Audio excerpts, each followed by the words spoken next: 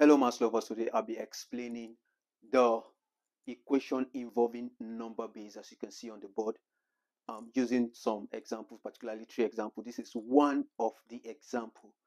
So if you've not subscribed to my channel, I'm saying please click on that subscription button for you to get great content like this and more. So let's get to it. So in solving this question, we have to just find the value of what? N. That's n is the base. We have to find n. Okay, now this is given to us in base 10 already. So what we are going to do is to convert this number to base 10. So converting this number to base 10 is basically multiplying the individual number with the base. Here the base is n. Multiply the individual number with the base. That is 1 times n, and we'll write the powers. So let's do it. Solution.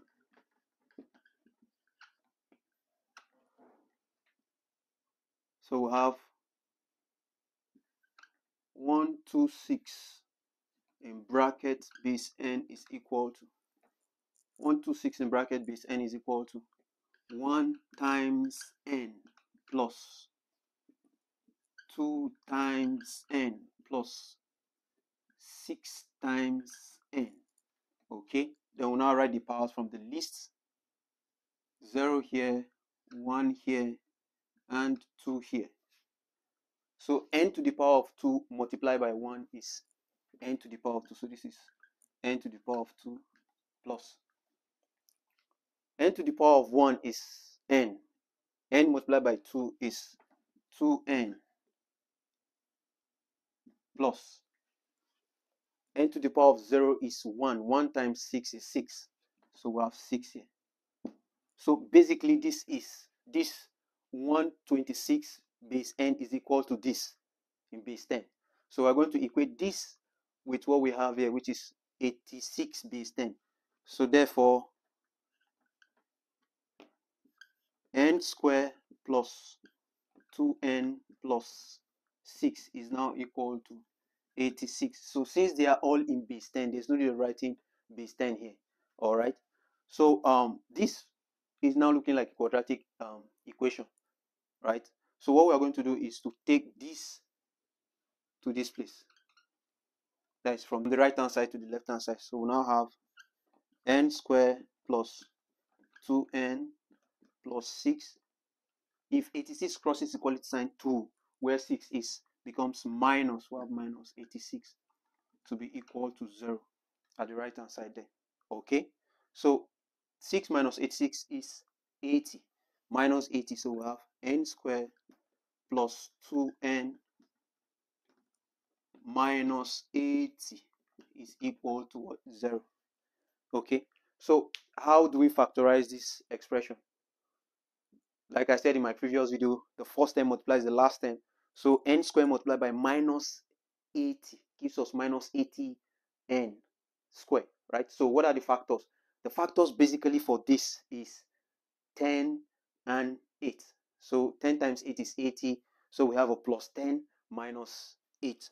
So we're going to replace that with the middle term, which is, so we have n squared plus 10n minus 8n minus 80 is equal to 0.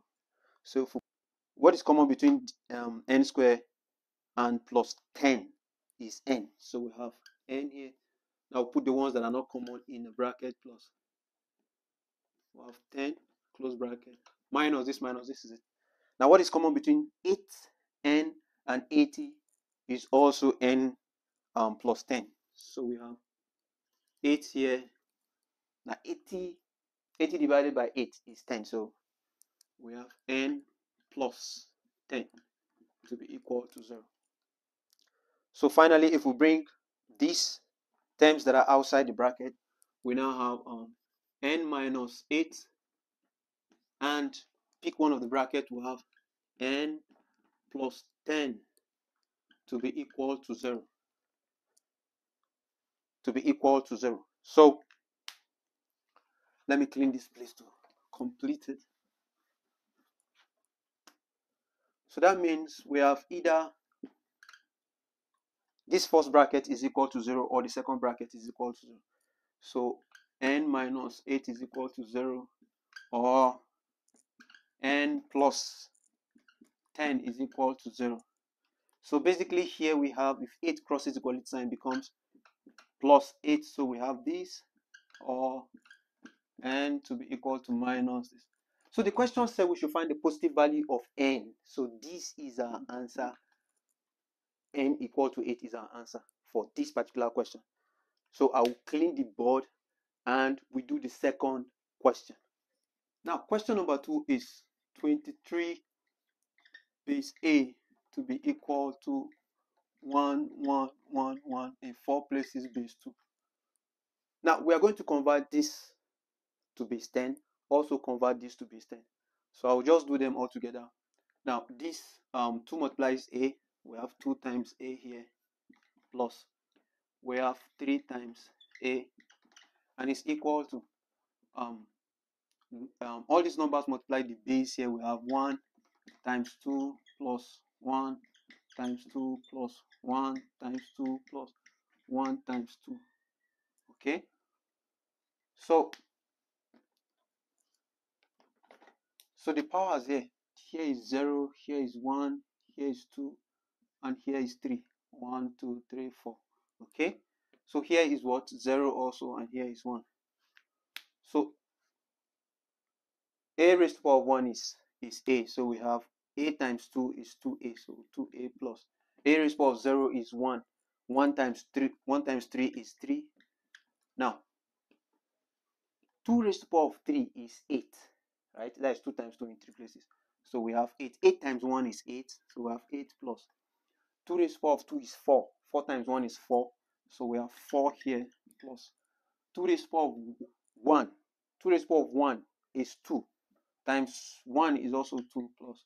Now 2 raised to the power of 0, 2 raised to the power of 0 is 1, times 1 is 1. So now if you add this, this is totally 15, and we have 2a plus 3 to be equal to 15. 15, because this is 12, this is 14, and this is 15. So we are asked to find the value of a. So this plus 3 crosses, plus 3 crosses to this place, and we have 2a to be equal to 15 minus 3, and 2a is now equal to 15 minus 3 is 12. So we have 12 here. Divide both sides by 2. Divide both sides here by 2. This 2 cancels this 2, and a is finally equal to what? 6. So this is the answer to the second question. Okay, now finally the third question. So you can see it has to do with conversion. You convert to base 10, and from there you find the exact value of the base that you're looking for. All right, so the third question. Now the third question, question number 3, is x divided by plus 101 to be equal to 110 divided by 1000. So this is the question. So we have to find the value of x. Find x. All right. Now the first thing we're going to do here is to convert all these numbers are in base 2. So we'll convert them from base 2 to base 10. Then we cross multiply, because there's an equality sign in the middle separating the right from the separating the left from the right. So let's get to it. So the first thing I will do here is this: 101 base 2 is equal to what? 1 times 2 plus 0 times 2 plus 1 times 2. So the power here is 0, the power here is 1, the power here is 2. Now 2 to the power of 2 here is what? 4. 4 times 1 is 4, plus. Now this is 0, because 2 times 0 is 0. So we have 2 to the power of 0 is 1. 1 times 1 is 1. So basically this is equal to what? 5 base 10.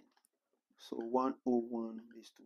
So 101 base 2 is equal to 5 base 10.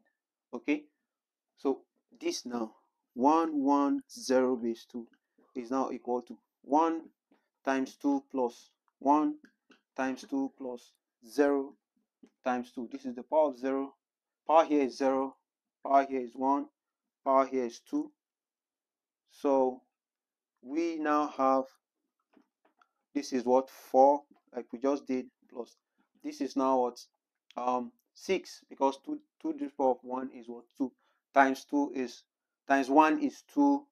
So we have this as what, 0, and we have 6 in base 10.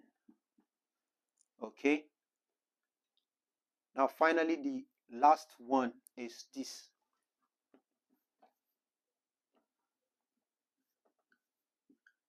So we have 1 1. Okay, we have 1 0 0, which is 1000 base 2. I'm not going to bother you by doing the by writing everything at once. If the power here is 0, if you consider the power here is 0, power here is 1, power here is 2, power here is 3, right? So, and these numbers are all zeros. So any number multiplied by 0 is 0. So there's no need of writing it. So consider just this one here. Now 2 multiplied by 1 multiplied by 2, right, to the power of 3 is 8. So we have this as 8 base 10. So back to what we have here. So that means our question is, this implies our question is x divided by x. That means our question is x divided by x plus 101, which is what, 5, to be equal to, the next thing is what, 110, 110, which is what, 6, 6 divided by, now 100, which is what, 8. So we now have this. Now looking at this, like I said initially, what we are going to do is what, to cross multiply. Now this down part multiplies this, and this multiplies this. So what I'm saying basically is this. Now x multiplies 8, and everything down here multiplies 6. So I now have that what? I have 8 times x, or 8x, which is now equal to what? I'll put 6 outside, and I'll write x plus 5 inside the bracket. So this now implies 8x is equal to, now 6 times x is 6x, 6 times 5 is 30. So we have here as what? 6x plus 30,